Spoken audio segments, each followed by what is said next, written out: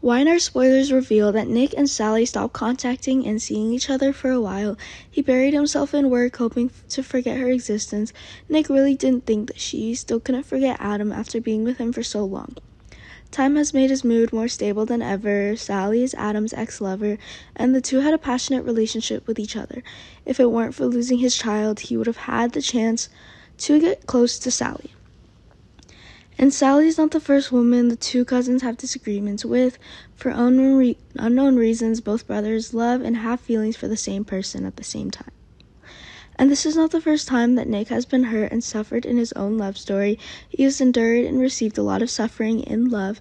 Now it seems that no matter who he loves, he cannot avoid suffering in love.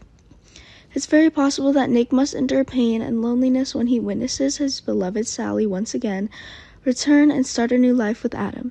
If it got to that point, Nick really didn't know how to face everything. Summer had hoped that Nick would be able to forgive his mother Phyllis's mistakes and wrongdoings after what Phyllis had done. Nick is an emotional person, but it seems like Phyllis is an exception to him, and he will never ignore anything about Phyllis.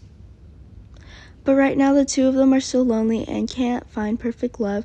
It would be interesting if the two of them had a romantic party and emotional scenes appeared, and that surprised the two of them. Immerse yourself in your opponent. Phyllis was truly hurt after guessing Danny's thoughts about him returning to the city and wanting to return to have a happy life with Christine.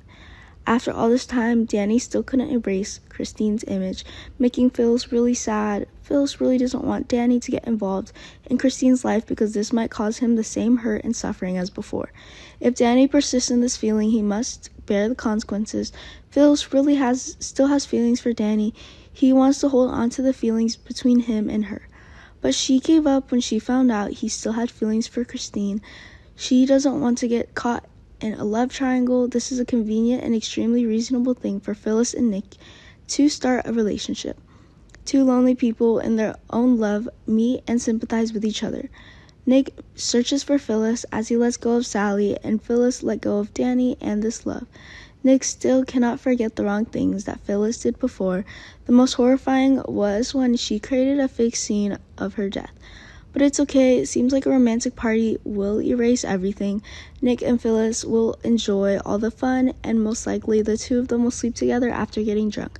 Please subscribe to YNR channel to update the latest news on our channel.